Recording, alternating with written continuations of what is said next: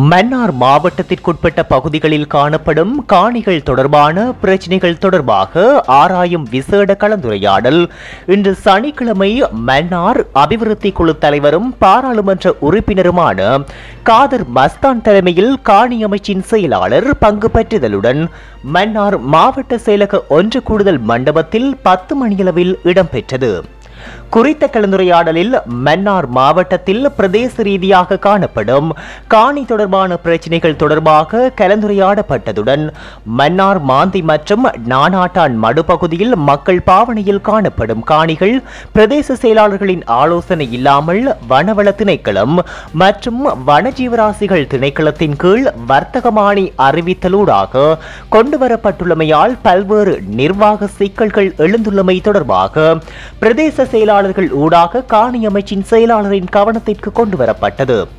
அதே நேரம் அரச காணிகளில் வசிக்கும் மக்கள் நீண்ட நாட்களாக காணி ஆவணங்கள் கிடைக்காமல் பல்வேறு சிக்கல்களை எதிர்கொள்வது தொடர்பாகவும் காணி அமைச்சின் செயலாளருடன் கலந்துரையாடப்பட்டது. இந்த நிலையில் குறித்த விடயங்கள் தொடர்பாக நடவடிக்கை மேற்கொள்வதாகவும் அதே நேரம் காணி ஆவணங்கள் பெறுதல் தொடர்பான பிரச்சினைகளை விரைந்து முடிப்பதற்கான நடவடிக்கை மேற்கொள்வதாக காணி அமைச்சின் செயலாளர் தெரிவித்தார். குறித்த நிகழ்வில் காணி அமைச்சின் செயலாளர் காணி சீர்திருத்த ஆணைக்குழுவின் தலைவர் மற்றும் வடமாகாண காணி சீர்திருத்த ஆணைக்குழுவின் பணிப்பாளர் மன்னார் மாவட்ட அரசாங்க அதிபர் 5 பிரதேச செயலகங்களையும் சேர்ந்த பிரதேச செயலாளர்கள் உட்பட்ட அதிகாரிகள் கலந்து கொண்டமை குறிப்பிடத்தக்கது. 80% land comes under the forest department. At the same time, wildlife also they are. Nearly 17 tanks, abandoned tanks, comes under the forest department. There's minor tanks comes under the agrarian development.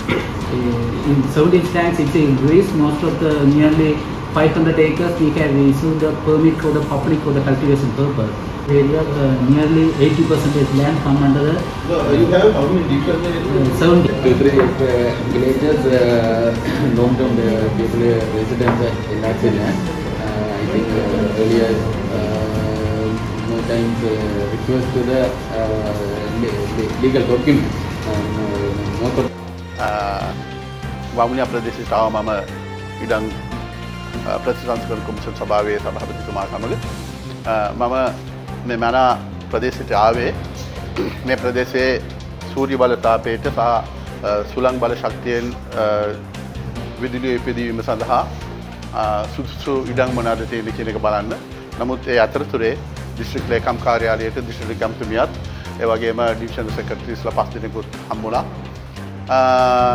ඒ වෙලාවේදී මට තේරුණා ඇත්තටම දැනගත්තා මීට ඉස්සෙල්ලා ඉන්න නිලධාරීන්ට ඒ පිළිබඳව අවධානය යොමු කරන්නට ඇති.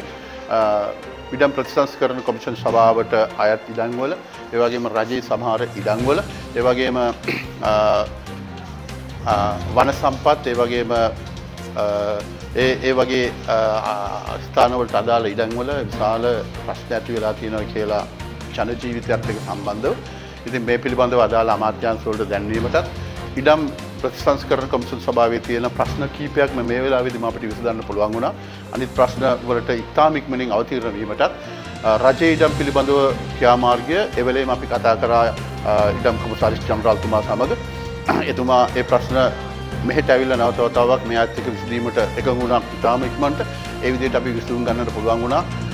නමුත් ඉතින් මේ විදිහට හැමදාම පොරොන්දු වෙන්නට ඇති නිලධාරීත් හැමදෙනාම ක්‍රියාත්මක වෙලා නැත්තේ ඇයි කියන එක මම පිළිබඳව මම හරියටම දන්නේ නැහැ.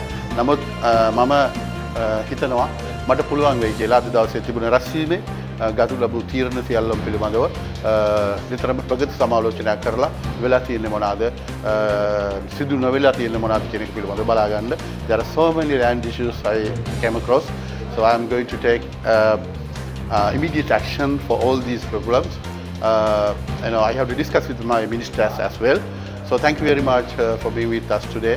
So we'll come up with a very good solution. Thank you.